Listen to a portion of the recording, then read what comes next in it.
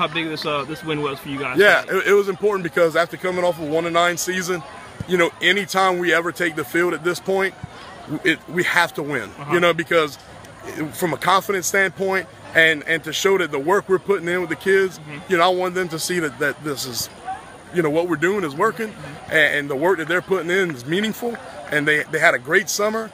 And I think tonight, I heard them saying it on the sideline, you know, this is the summer paying off, and I thought tonight was fantastic for our program.